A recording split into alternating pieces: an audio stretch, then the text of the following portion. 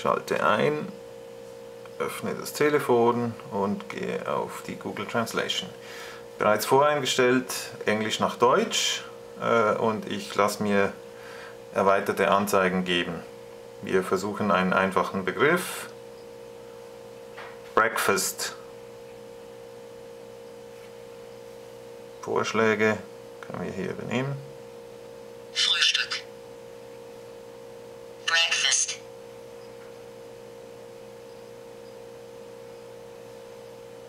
Dinner.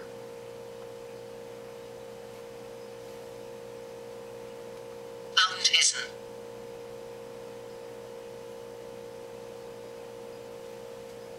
Train station.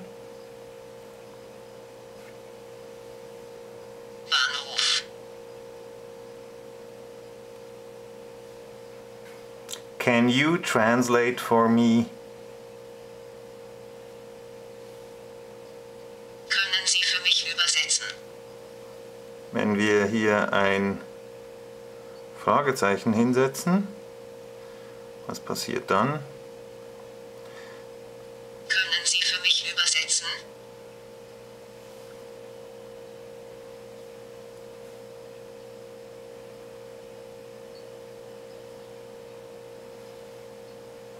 I need to go to the train station. Ich muss zum Bahnhof gehen. Where can I find a hotel? Wo finde ich ein Hotel? Is this the entrance to the museum?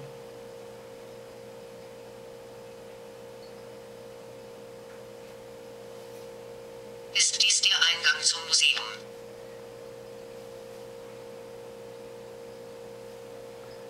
Can I use your restroom? Kann ich die Toilette? Wir versuchen eine andere Sprache. Wie wäre es denn zum Beispiel mit, naja, Schwedisch? Kan jag använda toaletten? Wie wäre es mit Französisch?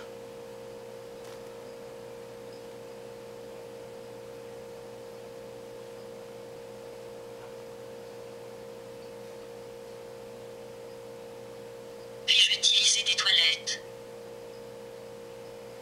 Und einem neuen Satz vielleicht. I did not like this movie.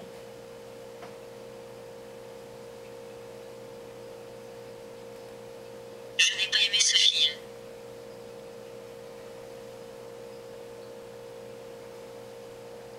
The love story is too sweet.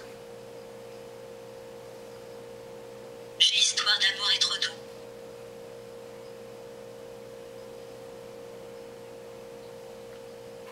Which wine would you recommend?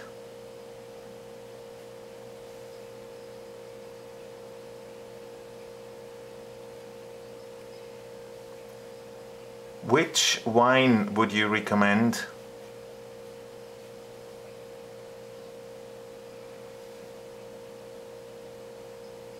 Es klappt nicht immer völlig perfekt. I do not agree with the French government.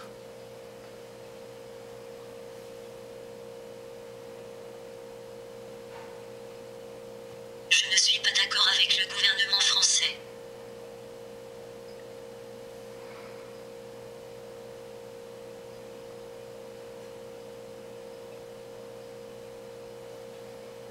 I do not have the slightest idea what you are saying.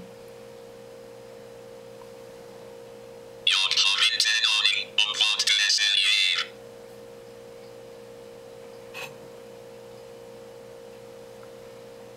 Can you repeat this, please?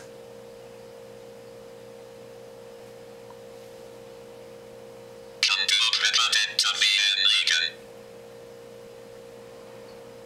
Und wir gehen raus aus der Übersetzung.